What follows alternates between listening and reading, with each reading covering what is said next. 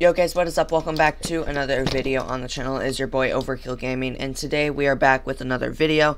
Now before we do get into this video, I just want to say I'm doing a 100 Robux giveaway. All you gotta do to enter is drop a like, subscribe, comment down below you did all that, and you will be entered. Make sure you drop your Roblox username with that so I can give you the Robux.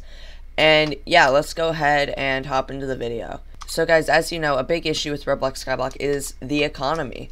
Inflation has taken a huge toll on everything. Everything is a lot more expensive than it used to be, and people are getting like billions of coins overnight.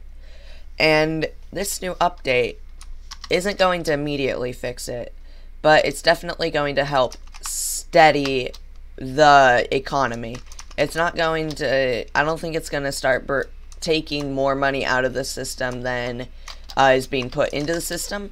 But it's definitely going to work and keep inflation to where money should stay pretty much the same value.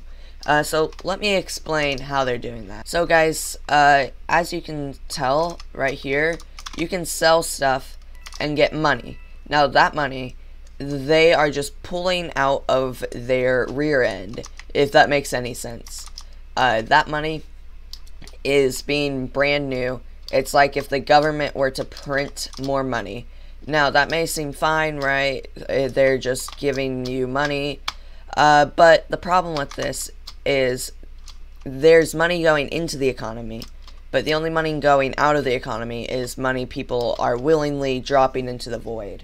And that's not good. The reason for this is it's going to cause inflation, and money is going to become worth less because there is so much more money floating around in the economy. Now, the way real life they fixed this is the government charges tax on most everything, and it keeps inflation down, and it makes it to where the government can have money to run everything.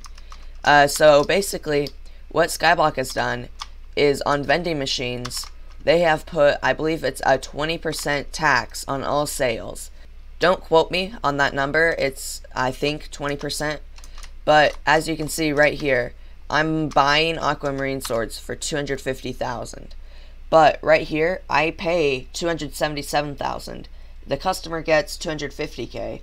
So that 27.7k is coming out of the economy and back into just not being here. And that is going to cut down a ton on inflation. Like, guys, I don't even care about the fact that I'm having to give up that much money, because it's going to help the economy. For example, here, I'm buying PvP alpha trophies for 10 million, and I have to pay 11.1 million for them, because that's just how it is. They've imposed a 20% tax on everything. And basically what this is going to do is it's going to drive prices up on quite a few items, which is going to mean that that money's going to become worth less, which right now, that's our problem.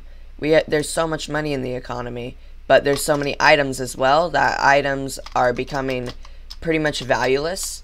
Like, used to, you'd have to grind for a test totem, and now there's just so many, and 1,000,000 coins, or like 100,000 coins is literally nothing nowadays, because people have billions upon billions of coins like I do. So the way Skyblock is fixing this is there's really no way they could put a tax on weapons and stuff. So what they're doing is they're going to take some money out of the economy, and what this is going to cause is items are going to start costing more, but you'll be able to sell them for more.